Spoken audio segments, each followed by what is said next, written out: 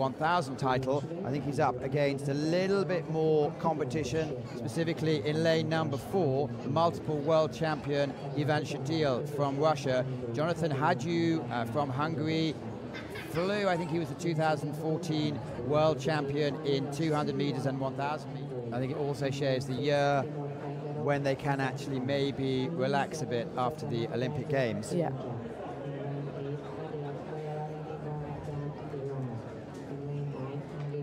There's Martin Fuksa. Clearly he won the C-1 1000 yesterday.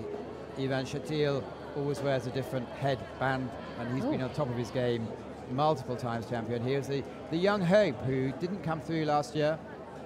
Have to see where he ends up now. He's going to have good memories from Szeged, this course, when he won the 2 World Championships a few years ago, so that'll be good. So good spread of nations here: Croatia, Lithuania, Czech Republic, Russia, Hungary, Kazakhstan, Georgia, Iran, and Lithuania again. With here Henrikas Žustautas. This race will depend a lot on the lunge that they do at the end, which is very significant, especially in the canoe races.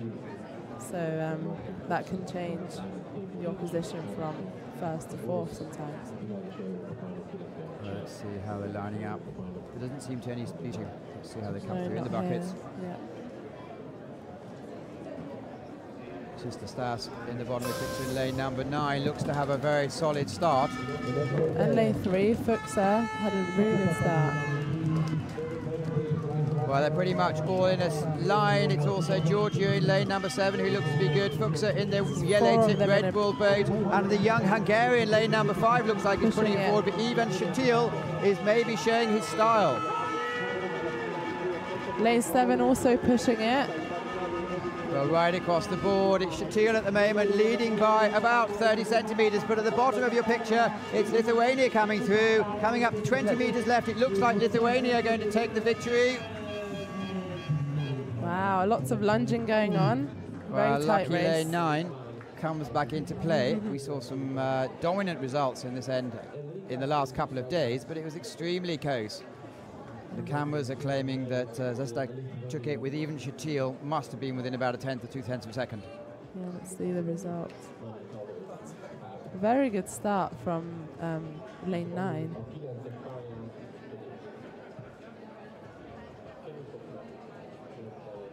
I think the fact that there's such a depth of field in their nation that it must pull you along.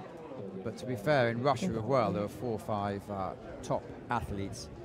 Yeah, it seems to be changing a lot who races this event in Russia, which is good. It shows that they've got lots of good athletes. Andrei Krator, if you're watching, we'll be seeing you in the next few weeks, and our obviously compatriots looking forward to seeing the top talents coming into the line. As you see it, desperately close. You see how much the lunge changed the positions. So it's a case of second place. Henrikas, no doubt about who's taken the winner. Second place is going to be desperately close between Georgia and Russia.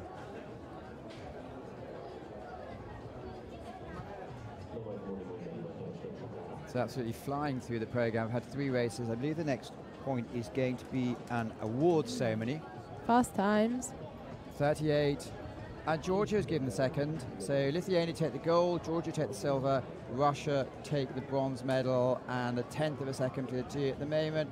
The reason it's quiet here is Hungary have just missed out. I know yesterday's program we saw Hungary winning 2 of the first 3 races, and that really, including your race yesterday, yes, which was the K1000. Yeah. Unfortunately, you